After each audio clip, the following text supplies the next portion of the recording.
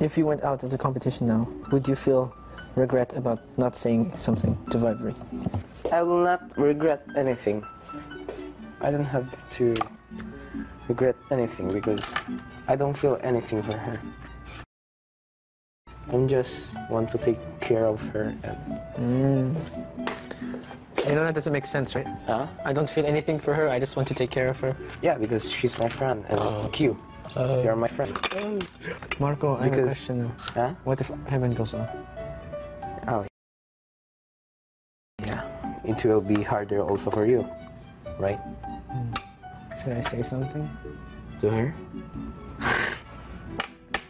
First of all, what do you feel for her now? I like her, but I don't. Now's the time.